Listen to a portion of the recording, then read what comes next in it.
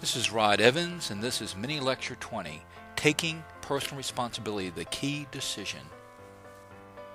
The key to personal liberation, happiness, and achievement is personal responsibility. The starting point for your personal liberation is to accept complete responsibility for who you are and for everything you become. You'll empower yourself to the extent that you unconditionally accept that you are where and what you are because of your choices. You'll empower yourself to the extent that you accept that your life will change when you change.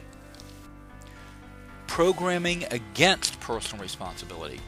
We've been programmed from infancy to believe that someone or something else is responsible for much of our lives. When we were children, if we were fortunate, others, one or both parents, took care of everything: our food, clothing, shelter, education, recreation, medical attention, and so on. As children, we were passive in the process of our being taken care of, at least if we were fortunate. It is good when parents or guardians can provide for their children. Problems begin, however, when people come into adulthood with the unconscious expectation that somewhere, somehow, someone else is still responsible for their situations and their welfare. Internal obstacles to personal responsibility and achievement. For any goal, there will be obstacles, or else it wouldn't be a goal, but simply an activity.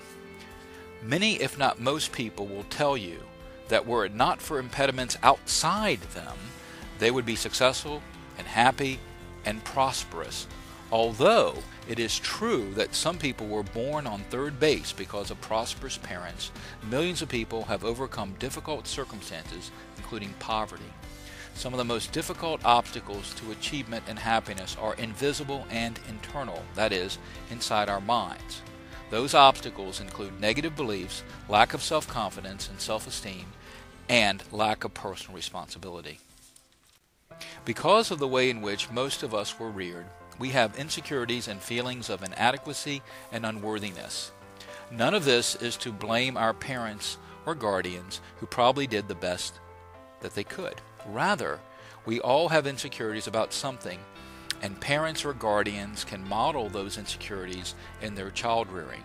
As young children, we may not have naturally excelled at math and gotten good math grades, leading us to tell ourselves and others, "I am just no good at math," as if that state of affairs is unalterable like one's height. In reality, we can get better at just about any skill. Let's look at some equations. Talent, that is, one's natural ability to improve with effort, multiplied by effort equals skill. And also, skill multiplied by effort equals achievement. Note that effort occurs twice in turning talent into achievement. The decision to become better at anything can multiply skill and achievement. Here's another equation. Inborn abilities or talent plus acquired abilities multiplied by attitude equals individual human performance. Because we have the ability to become more skillful with experience and education, and because we can improve our attitudes almost indefinitely, we can greatly improve our achievement even if we are average or a bit below average in inborn talent. Self-limiting beliefs. Your subconscious mind has memorized your comfort zones. Each of us has beliefs about how well we can function at anything we attempt. Salespeople, for example, have beliefs about how well they can, say, attract prospective customers, overcome objections, and close deals.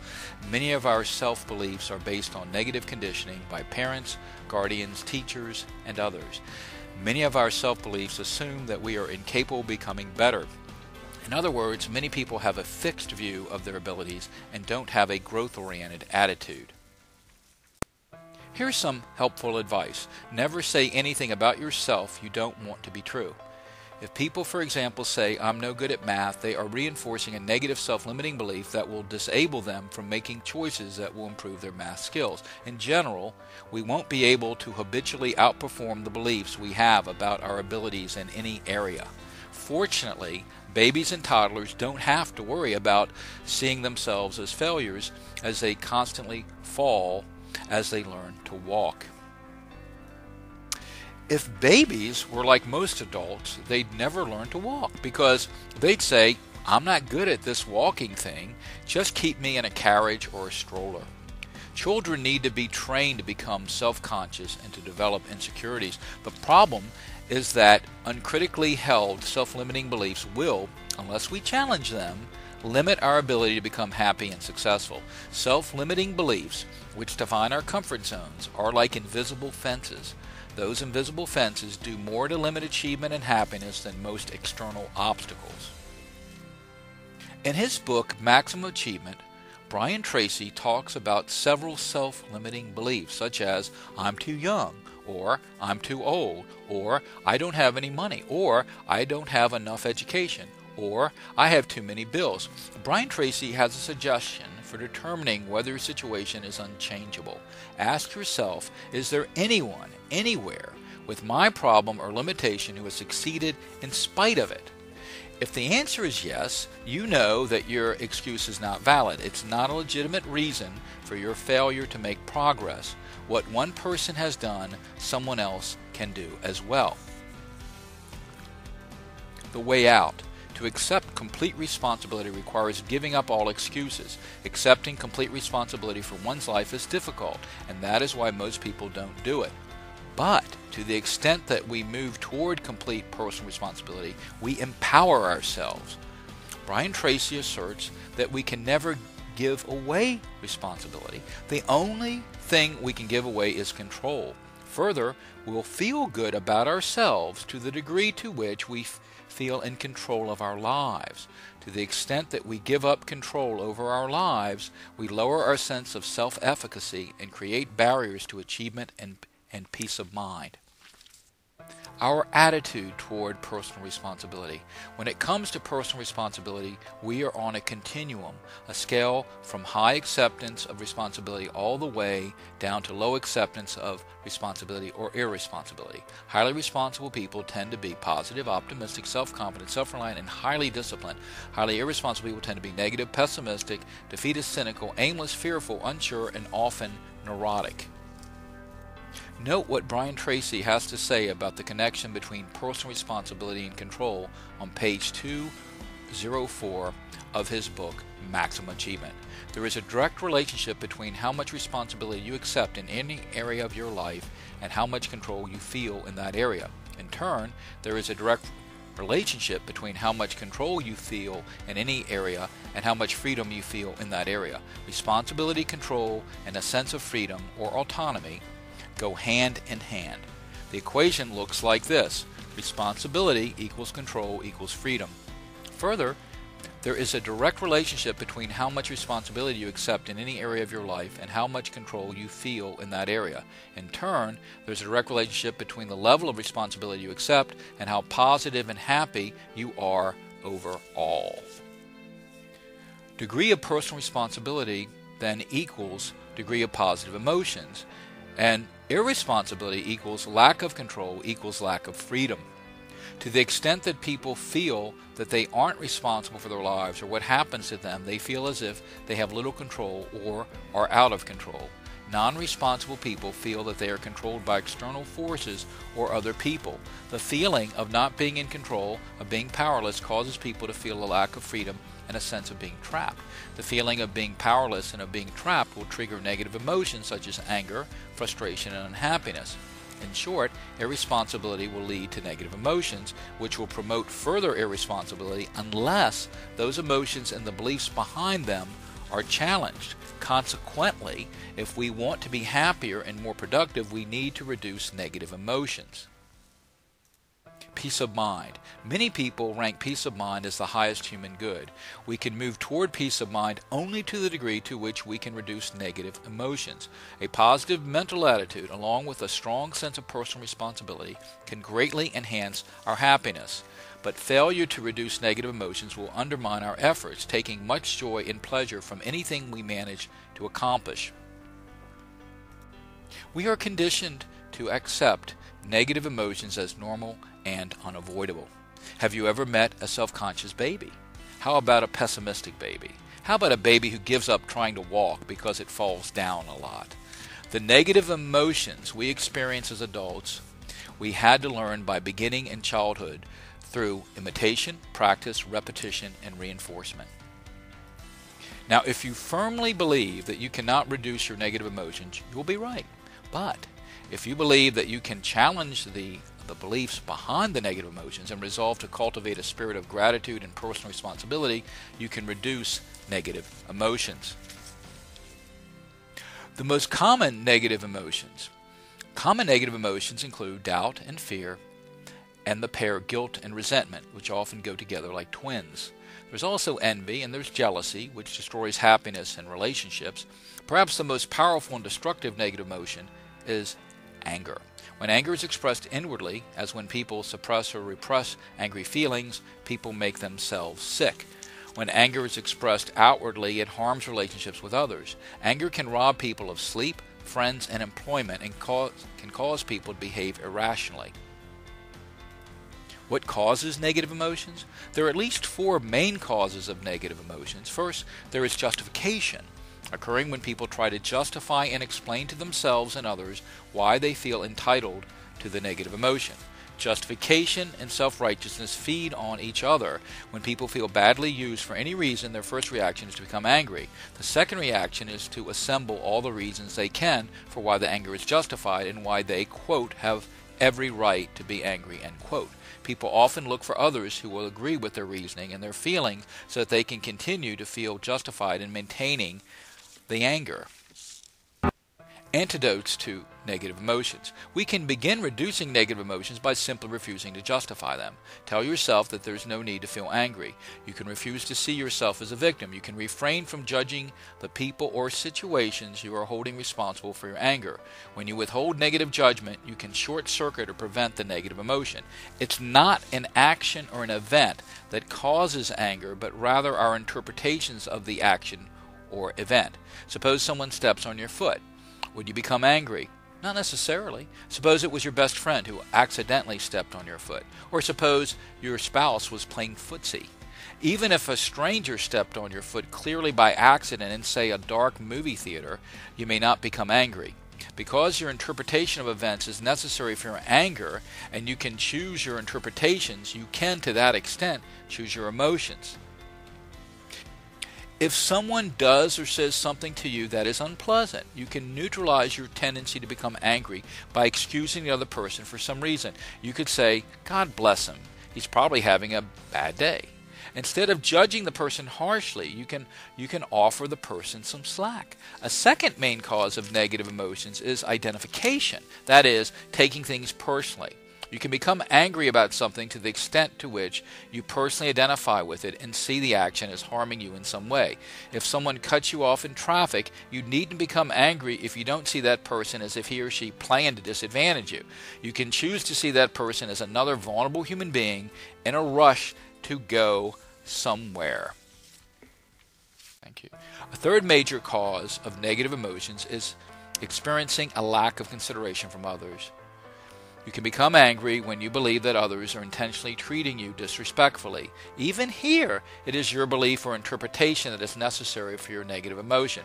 Nonetheless, people will sometimes, intentionally or not, treat us in ways that the people wouldn't like if we were to treat them likewise. It is wise, however, to not invest a lot of energy in expecting people to always treat us as we'd like to be treated.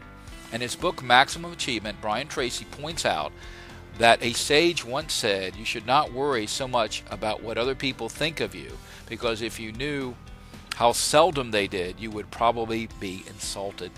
The point is that we needn't take seriously how strangers think of us.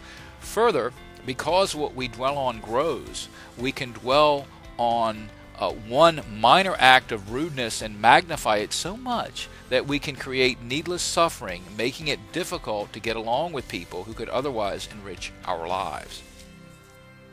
You can reduce negative emotions by starving them. You can withdraw energy from them by refusing to justify them, by refusing to identify with them, and by refusing to let others' behavior toward you get under your skin.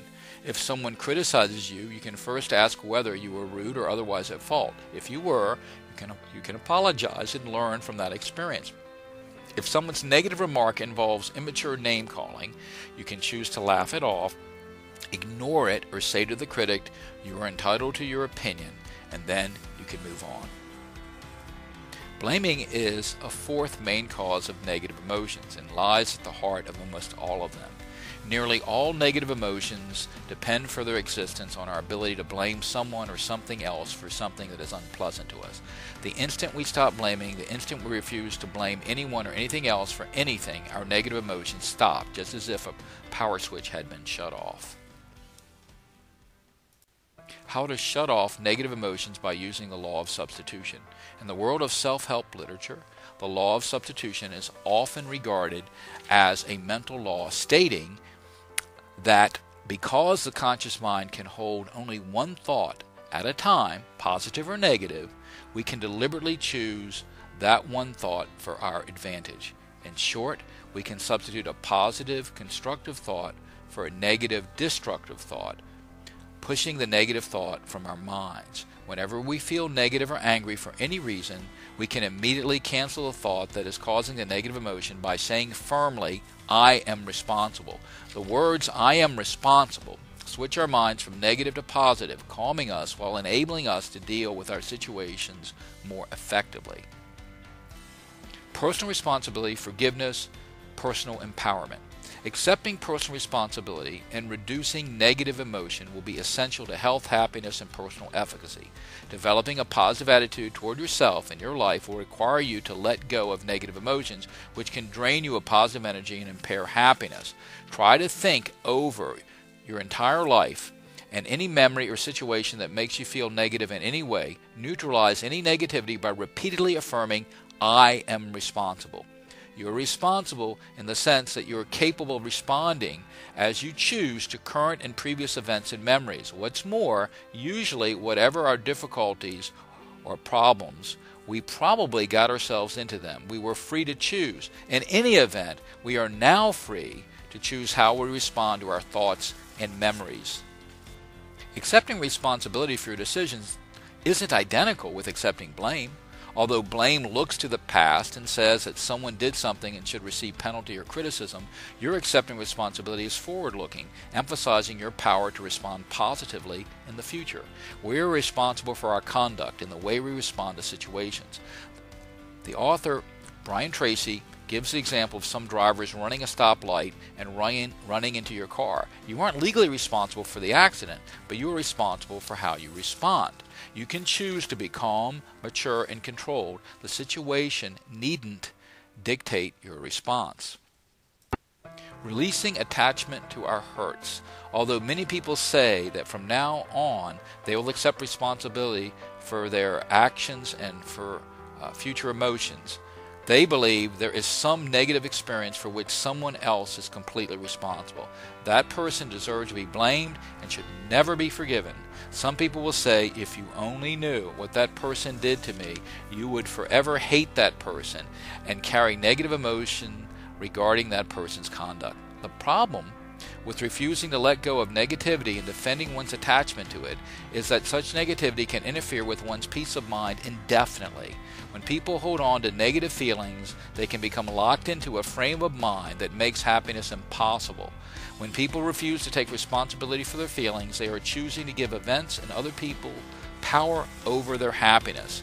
Unresolved anger and bitterness over things that happened decades ago can impair people's relationships with their spouses, children, co-workers, and friends. In fact, those negative feelings can produce psychosomatic illnesses and heart disease, possibly leading to even early death. Resentment, anger, and bitterness are hazardous to one's health and happiness. Pass it on. As Brian Tracy notes, we become what we teach. Once we begin accepting responsibility for every part of our lives, we'll benefit from encouraging our friends and associates to do the same. Mr. Tracy has this advice. He says that when people tell us about their problems, we can empathize with them and then tell them, "You're responsible." Then ask them, "What are you going to do about the situation?" How to remove feelings of guilt. There are at least 5 ways to free ourselves of guilt. First, we can eliminate self-criticism from our thoughts and conversation.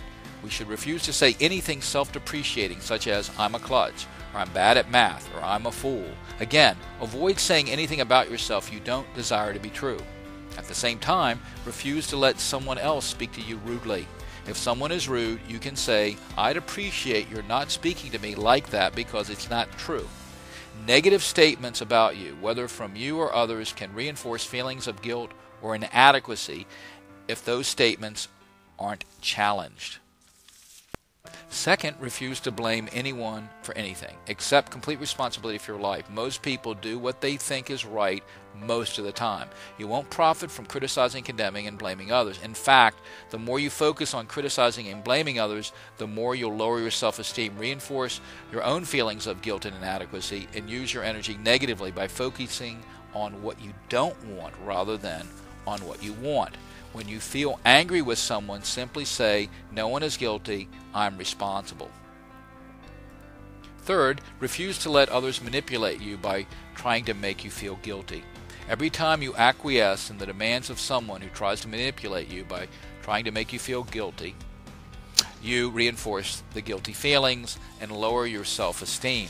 Very often, it is the people closest to us that use guilt to manipulate or control us, such as spouses, mothers, bosses, or co-workers. When someone tries to make you feel guilty, you can use one of two techniques. You can use silence and simply refuse to answer. That is, you can say nothing or simply say, I'm not going to respond to that. You can be polite and courteous and smile gently, even if you're on the phone. You can resist the temptation to explain yourself. A second method to break someone of the habit of using guilt is the broken record technique. When someone attempts to manipulate you using guilt, you can respond in a low-keyed, non-threatening way as you say, are you trying to make me feel guilty? If the person says no, of course not, you can say good, because trying to use guilt on me isn't going to work. If the person later continues to use guilt, you respond in the same way. Are you trying to manipulate me with guilt? Your goal is not to make the other person feel guilty or to punish him or her. Rather, your aim is to bring unacceptable manipulation to greater awareness as you make clear that it is no longer acceptable. A fourth way to rid yourself of guilt is to refuse to discuss the guilt of others. Don't participate in gossip. Refuse to exchange negative stories about people. Refuse also to complain. Remember that your negative focus can poison your subconscious mind. Talk about others as if they were present and you wanted to make them feel good about themselves. In fact, by sincerely praising others, even to third parties, you can enhance your own self-esteem. The value of forgiveness. A fifth way to eliminate guilty feelings, and perhaps the most effective practice for producing health, happiness, and successful relationships, is forgiveness. In fact, people are mentally healthy to the degree to which they can freely forgive offenses against them. What's more, the inability to forgive is at the root of guilt, anger, and resentment. Holding grudges and remaining angry toward people is a major cause of psychosomatic illness, producing anything from headaches, elevated blood pressure, and even heart attacks and strokes. To fulfill your potential for achievement and happiness and to develop peace of mind, you need to forgive everyone who has ever hurt you in any way. We need to forgive our parents. Regardless of whether our parents are living, we must decide to freely forgive them for every single thing that they ever did to hurt us. For us to be happy now, we have to rise above the hurts of our childhood, accepting that our parents usually did the best they could with what they had. A lifetime of anger, hurt, and resentment is a terrible price to pay for something that can't be changed. What can, however, be changed is our relationship to what happened and our relationship to our memories and interpretations of the past. In his book, Maximum Achievement, Brian Tracy mentions 3 ways to forgive our parents. The first, the most important, is to forgive them in our hearts. Every time we think of any hurt caused by a parent, we can use the law of substitution and replace the thought by saying, I forgive him or her for everything. I forgive him or her for everything. By constantly responding to memories of hurt with a firm affirmation, I forgive him or her, we can eventually release the negativity. A second way to forgive our parents is simply to go and see them or phone them. We can sit down with them to discuss what they did and why we were still angry. Then we can say, I just want you to know that I forgive you for every mistake you made in bringing me up, and I love you. Brian Tracy's suggestion is excellent because by forgiving our parents, we set them and us free. A third way to forgive your parents is simply to write them a letter in such detail as you wish, forgiving them for every mistake they ever made. When we can forgive our parents completely, we can become fully functioning adults. By letting go of unhappy experience we've had growing up, we can release negative emotions and have mature relationships with our parents. Just as we should forgive our parents, so we should forgive everyone else who has ever hurt us in any way. We needn't like the people we forgive. We become free, though, to the extent that we forgive every senseless or cruel thing that anybody has ever said or done involving us. Many religions teach the value of forgiveness. Forgiveness makes sense spiritually, but it also makes sense psychologically. Even from a self-interested point of view, forgiveness makes sense. Forgiveness is liberating, and failure to forgive can make happiness and peace of mind impossible. Whatever situation we regret, we possibly, or probably even, had a great deal to do with our attracting it into our lives. If we're honest, most of the things we regret involved our choices. Even if we had nothing to do with something bad in our past, even if we were completely innocent third parties, we're still responsible for how we respond and whether we continue to hold anger and pain. We are free to be in charge of ourselves and our emotions. The letter. Some wise people, including the author Brian Tracy, suggest the following method for detaching ourselves emotionally from a bad relationship or a bad marriage. We can sit down and write the person a letter. In it, we accept complete responsibility for the relationship, asserting that we got ourselves into the relationship and we have no excuses to offer. We don't describe ourselves as victims. We also explicitly forgive the person for everything he or she did that was hurtful. We can spell out all the things we are forgiving. Finally, we end the letter by saying, "I wish you well." The next step is to mail the letter, feeling liberated as we release ourselves from the person and the relationship. There's no need to hang on to the anger. The third person we need to forgive is ourselves. We have all made mistakes. We have all done and said things that we wish we could take back. Yet, never-ending remorse and regret over previous mistakes serves no useful purpose. We can do our best to remedy any harms we produced. We can also apologize for any harm we caused. There is a time, though, when we need to let go of guilt, anger, and resentment. Just as others deserve forgiveness, so do we. We need to exercise compassion for others and ourselves. Summing up, taking personal responsibility is the first step in leading a happy, productive life. It is essential to our development and enormously empowering. It is connected to not only achievement, but also happiness and peace of mind.